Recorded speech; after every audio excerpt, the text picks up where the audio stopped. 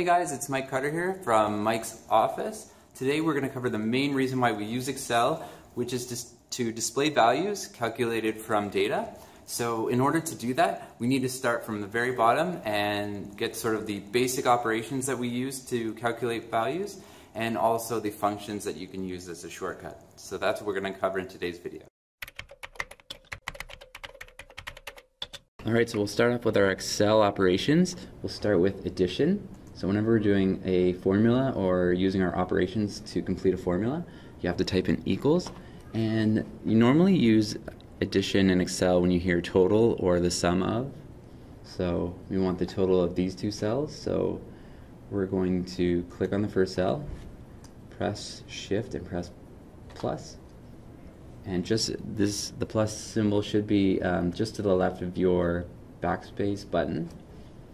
And then we're going to click this cell and then press enter, and it adds it for us. So if you have a situation where you need to get the total, you can add the total like that. Subtraction, so we're going to type in equal again. Now subtraction we use if you see something that says we want the difference.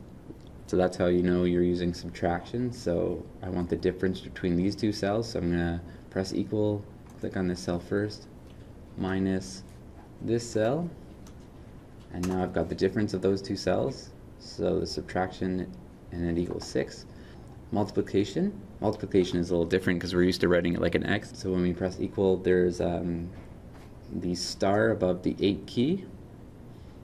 You would use that to multiply. So in a situation where you would use this, if you hear of, so if you think about it like if you're buying dinner and you want to tip 15% of what you paid, you would multiply the 15% by whatever your meal came to.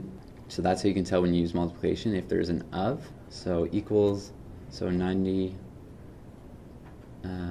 say of 4% or something like that. So again, press shift and the multiplication star and that cell, and press enter, and we get our value. And the last one for our operations, we're going to do division. You know you're using division when it says each. A lot of the times when we say each or per, we use division. So we're going to click on this cell first. It's just a /, and then this cell, and click enter, and it'll do the division for us.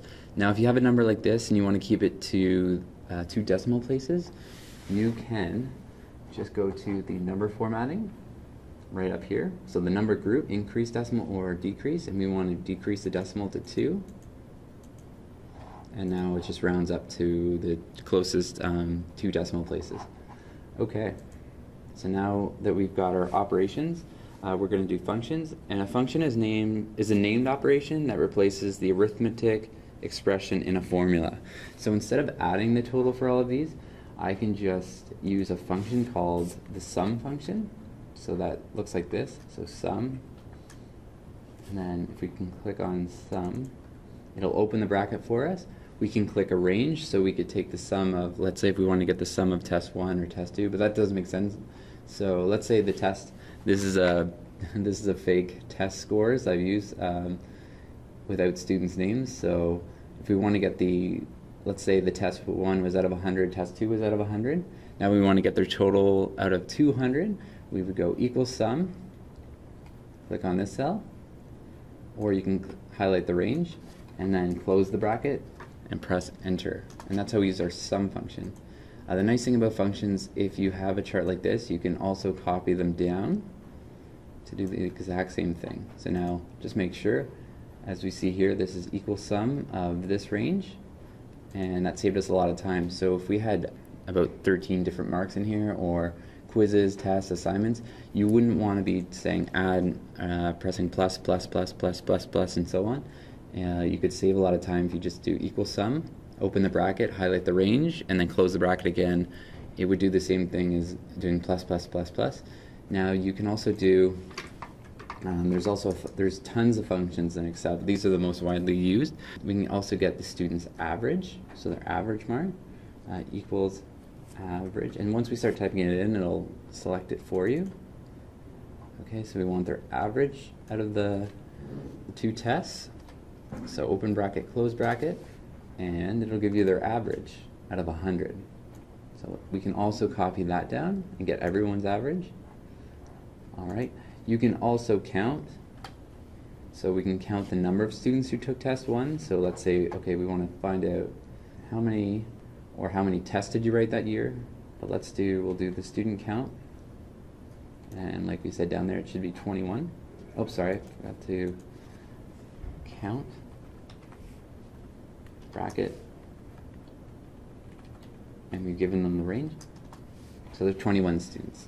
Okay, it would be the same if we copied that down. Now, if we did, watch what happens. There's a different function for count if we're counting text. Watch this, it won't work.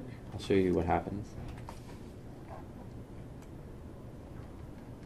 Okay, count will only count numbers, so just be aware of that. Okay, it says we have 0. But if we do switch the formula to count A, I think the A means anything. I'm not too sure if that's actually what it means, but count A will count anything, so it kind of makes sense. A, anything, and then 21. So if you're counting text or other symbols, you might want to use count A instead of count, but if it's numbers, you can just use count. Now we want let's say we want the lowest mark on test 1, so that would be our minimum value, so minimum, yeah, our min value. So what was our lowest mark on test 1? So min, we'll highlight test 1.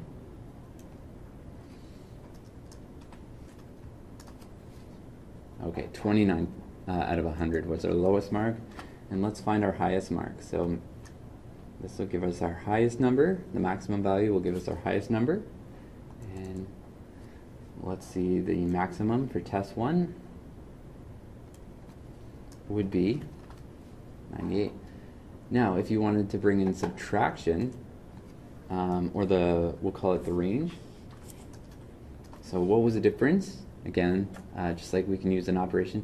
So the difference between the highest marks and our lowest mark would be the range. So we could just do this minus that. And that would be our range.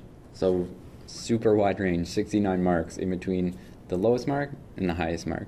So I hope that helps with understanding how to calculate values in Excel in different ways. And I also hope that helps you really master Excel and become an Office Pro. If you like that video and you want to see more just like it, remember to subscribe, and thanks for watching.